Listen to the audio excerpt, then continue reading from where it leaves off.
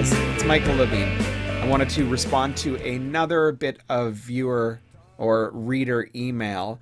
This one comes from Joe. I'm 44 years old and I wanted to make a career change. I'm a respiratory therapist and I'm interested in going to school to become a stylist. I've been researching the industry to see the income potential. I've seen $19,000 to $29,000. I'm assuming he sees that as what the reported average income for hairdressers is. I hope I can earn much more than that because I need to cover my monthly expenses. I'm sure it depends on location and salon. I'm definitely a hard worker. I'm excited to start. Any pointers or info? Greatly appreciated. I live in St. Petersburg, Florida. Okay, I don't really know much about St. Petersburg, but I do know about entering the hairdressing industry and becoming successful. That's kind of all I know about, actually. And I've got a gazillion tips throughout my blog, but I'll touch on a couple of the key basic ones. First, I want to touch on, you've seen this $19,000 to $29,000 average wage in the industry.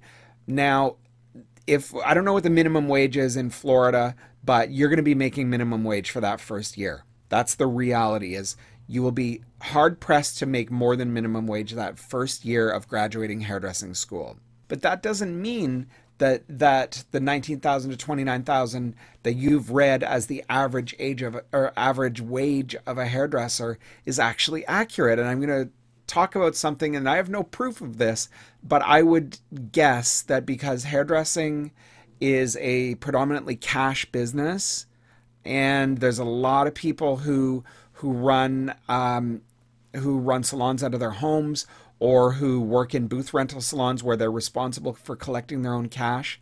Usually when people are responsible for collecting their own cash, they tend to, maybe some of that might go straight into the pocket and might not necessarily get reported. I'm not saying anything, but I'm totally saying something. You're gonna have your debt from hair school, and then you're gonna have that first year that you're just building, and it takes a long time to build. So you can build quicker, but it's going to still take time. There's no possible way that first year and possibly 2 years, you're going to be making more than that $29,000 within that first 2 years. It's extremely unlikely. Maybe for 3 years, and it might even be 5 years that you're in that range, but you should be doing well above that range within 5 years. The problem is you're 44 years old, and do you want to wait until you're 49 or 50 years old before you're able to actually start making, a decent living? And for me, I'm saying, if you want to do this, hopefully you've saved up some money through a better paying career as a respiratory therapist. Hopefully you've saved something up in a nest egg, and you can afford to make some sacrifices, because you're going to have to make some sacrifices. There's a few things we can do to accelerate our growth, and I mean this is all I ever talk about when I do my seminars and my videos, so I'll just kind of touch on a couple of the key things. First of all, your age at 44 years old is actually to your advantage. I enroll lots of people in my hairdressing schools who are a little more mature, and the advantage that these guys have over the young ones generally is they're gonna, I don't want to say, they're gonna be a little more well-read generally. So that means they're gonna be able to speak and have a little more command of the English language. I'm stumbling over my words. Maybe a bit better command of the English language, and clients tend to think that you've been at it longer than you have. And I'm all about lying. I'm all about lying. So when that for clients sitting in your chair and say, "So how long have you been a hairdresser?" and you're like, "Oh honey, you don't even want to know," right? You can be super vague. You don't have to say, like, "You're my very first client that I've ever done." People will assume, because you're going to be more confident in the way you speak. And then there's a couple of other things that you can really control that are going to help you. First of all, let's talk about the physical stuff.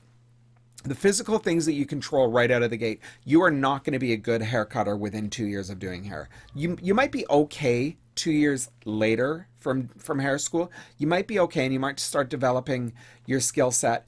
And you'll have to work at it, because haircutting is a hard thing to really grasp. I like to think that it takes 3 years of really immersing yourself in haircutting before You are able to bridge the gap between the technical, like the purely technical, as well as the balance and the shape and the form of what you're doing, as well as bridging that into what clients actually want. And that's a hard thing. There's a lot of really, really amazing technical hairdressers who don't necessarily create flattering work. So you've got to be able to bridge the gap between those things. And it usually takes about 3 years to master the technical and then also the commercial work, which is really, really crucially important. But the things that you can control right out of the gate, an amazing shampoo scalp massage.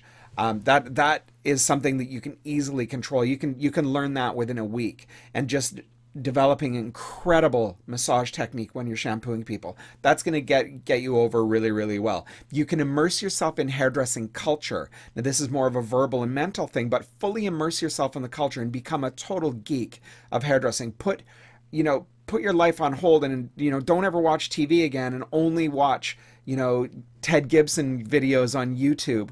You need to develop command of the language of a hairdresser. You need to develop the verbiage, because you need to be able to talk to people and talk things up. And the more you fully immerse yourself in the hairdressing world, the more your eye is going to kind of get into tune with things, and with hair and with shape and with color and all of these things. And you'll find that you'll accelerate things, become a true geek and student of hairdressing, of all aspects of hairdressing, particularly of the hairdressing that you want to do. So you're giving a kick-ass massage and you're able to talk the talk. Now, the more you're able to talk the talk, the more you will kind of start walking the walk. You will be able to do that, but it's going to take a little time. But your finishing skills are something that, again, you can develop really, really quickly. I would not necessarily spend much of my energy in that first year doing more than mastering finishing. So I would take all the finishing classes that you can. I would master shampoos, and I would absolutely not necessarily go in and take a Sassoon cutting course or something like that at this stage. I would start developing mastery of basic techniques that are very, very commercial at this stage, because that's going to help get you over. And then I would get bodies into my chair by luring them in with my verbal approach and the way I dress. So you're going to have to dress really, really well. And really start playing the role of a hairdresser. And I hate saying fake it till you make it, because it's a vile term, but start acting like a super successful hairdresser right away. And you'll start to get the bodies into your chair. And because you're a passionate hairdresser and a student of hairdressing, that will actually carry you over quite well, and allow you to kind of go a little further than your actual skill set should allow you to. Then in that second year, once you're getting really comfortable with hair and you're able to move it around the way you want to move it, that's when I would start really developing mastery of my hair cutting. I would maybe take a week or two off and go in, take a Sassoon course, or just develop some really, really strict, regimented, technical hair cutting program. Color is something that it's a hard thing with color. I mean, thankfully, what people are wanting right now is not that difficult to achieve. It just takes a little bit of patience. I don't want to downplay that kind of work, but there's a phenomenal amount of information on YouTube. I would really, really immerse yourself fully in YouTube University and start working with your color and just become that guy. Don't wait to become the guy. Become the guy, and everything else will kind of fall into place. If you drive your own bus, that's what I always say to my team, is like, don't sit in the back of the bus, jump in the driver's seat and drive your own bus, and you will actually have a much, much better chance of making a living much sooner. And the sooner you're making a living, the more likely you're going to stick with this industry, because a lot of people leave this industry because they're not making any money.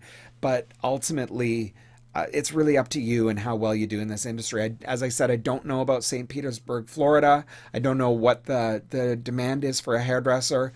The number one thing that I would do once you're out of hairdressing school, or even when you're in hairdressing school, figure out the salons in your area that are going to help you put yourself on the path to success. Find a salon that has a track record, a proven track record for developing talent, and that's where you want to go work. You want to know that there are people in that salon that started from the bottom and are doing really, really well. You could walk into one of my salons and I can point to 10 people in one of my salons right now that are doing extremely well financially, that started with me straight from hairdressing school, because that's all I do in my salon is hire people straight out of school. So I can show you that I've done this. You want to find a salon that does this, that is going to put you on a path, and that salon is going to be thrilled when you take the ball and run with it and start to do really, really well much sooner. I love when my staff do that. I will allow my staff to progress as quickly as they can, as quickly as they're able to. So you can do really, really well. You can do well over that $29,000, probably realistically in the 4 to 5 year mark. But yeah, I think that's it. I would say go for it if you're really, really ready to make the sacrifices and make the commitment to the industry. You can start to do decently in 3 years if you really do everything well. And within 5 years, if you work hard and do everything right, you should be able to make a pretty decent living. I hope that helps. And if you have any more questions, michaellevinehair@gmail.com or michaellevinehair.com. Darling, don't you go and cut your hair. Do you think it's gonna make